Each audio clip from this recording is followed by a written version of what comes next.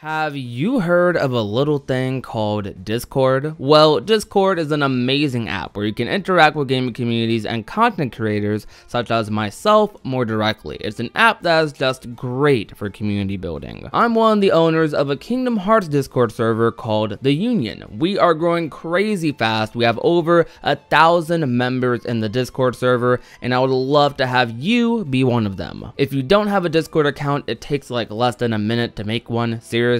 So create an account and join the Discord server today to get a chance to talk to some of the members of our community and some of its creators as well. If you wish to join the Discord server, just click the link down below. We look forward to seeing you there. Now let's get on with the video.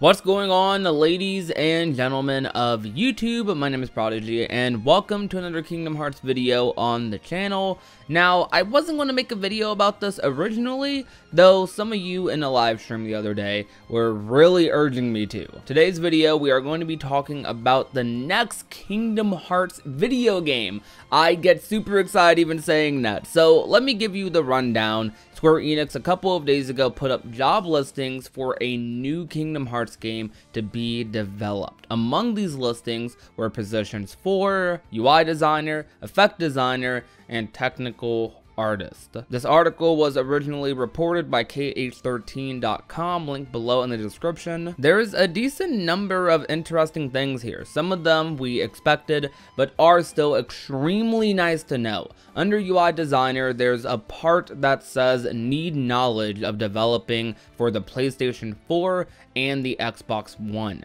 No Switch to be mentioned, meaning this game is likely to be intended solely for the PS4 and Xbox One, similar to Kingdom Hearts 3. That doesn't mean all possibilities of a new Kingdom Hearts game on Switch are gone though. They could easily just port it to Switch, make a dedicated port for it to the Switch like they did with Dragon Quest XI and many other games. Another thing implied here is that the next Kingdom Hearts game will indeed be using the Kingdom shader as used in Kingdom Hearts 0.2 and Kingdom Hearts 3. For those not aware as to what exactly the Kingdom shader is, it's the art direction going into each separate Disney world, making them look like their respective Disney movies. Highest examples of this would be the CGI and cutscenes in worlds like the Caribbean and Toy Box, looking insanely similar to their respective Disney movies, which is a massive, insane accomplishment to have a game that looks like a Pixar or Disney movie,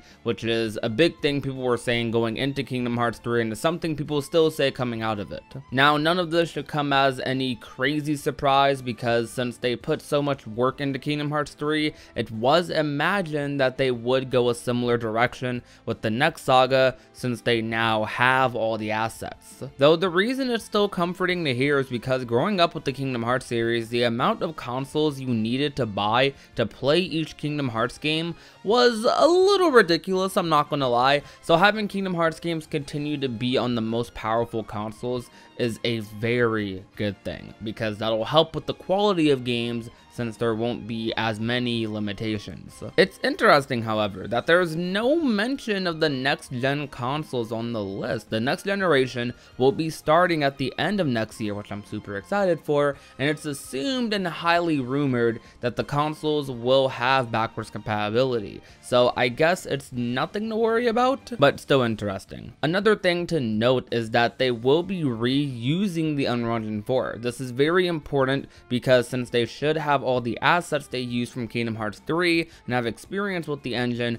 it means that the next Kingdom Hearts game shouldn't take long at all. It shouldn't take 5+ years or anything, which I believe is probably the longest development time for a Kingdom Hearts game that Kingdom Hearts 3 had, which is crazy when you think about it because people will have been quote anticipating the title for 10+ years, but it was actually only in development for about 4 to 5. I believe the next Kingdom Hearts game will be out within the next 2 years, probably around the time the PS5 launches or a couple months later. We've never had to wait long for new Kingdom Hearts games, so I see no reason why that would start now. This is all amazing information to hear. Even if we could have guessed half of these things for the Kingdom Hearts games, there's a certain feeling of comfort I just get knowing that the next Kingdom Hearts game isn't going to be some exclusive to the Switch thing where I'm playing with one Joy-Con, or even like swinging around my Keyblade with the Joy-Cons. That actually sounds a little cool, but I don't prefer it. I don't prefer it. It's nice to know that the next title, which is probably not going to be Kingdom Hearts 4,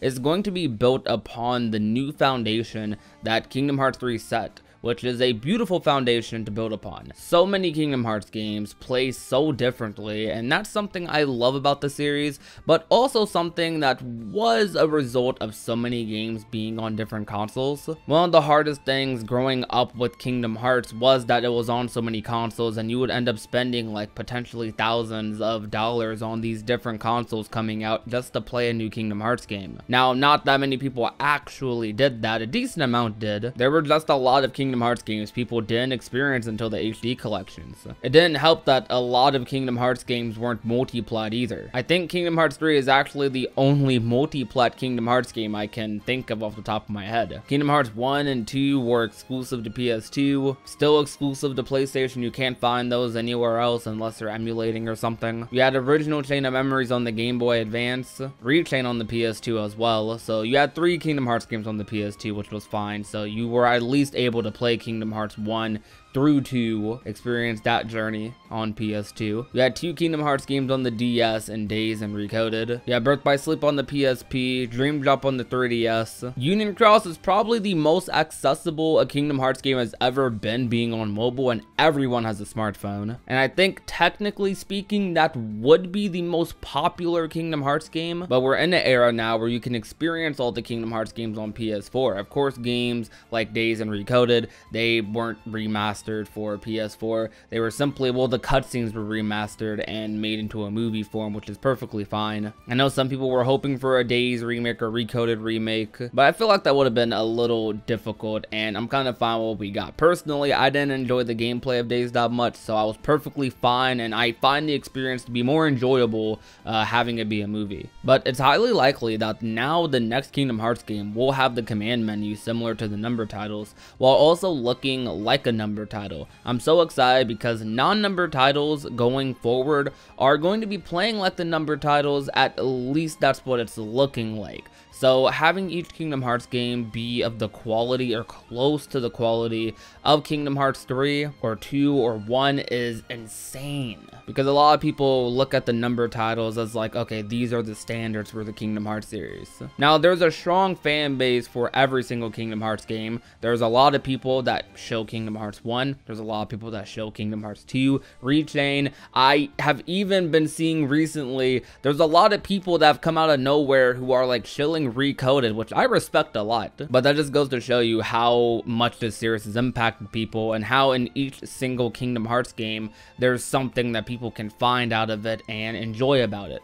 And that's really something that's made me love the series so much, and it's why it's my favorite series. There's something to love about like every Kingdom Hearts game. So potentially like having a non-number title with the command menu that plays like fine, that isn't Days at 0.2, I kind of mix in with Kingdom Hearts 3 a little bit, but having a new title that's like dedicated, built for command menu on console, giving you a similar experience to the number titles, like that sounds pretty crazy, especially for a non-number title, which I might make a whole separate video about, like talking about, rambling about how non-number titles for the Kingdom Hearts series are going to be like bigger than they ever really were before. I mean, they were already pretty big deals, like Dream Drop and Birth by Sleep. That is some pivotal storytelling in those games, but I think that's going to be the case stepped up a notch going into the next saga, and I'm super excited about that. I'm sure that after Final Fantasy VII Remake and Kingdom Hearts 3 Remind, we'll start getting tons of information regarding the next title in the series. There's so much to look forward to regarding Kingdom Hearts nowadays. I'm just constantly getting myself hyped up, man.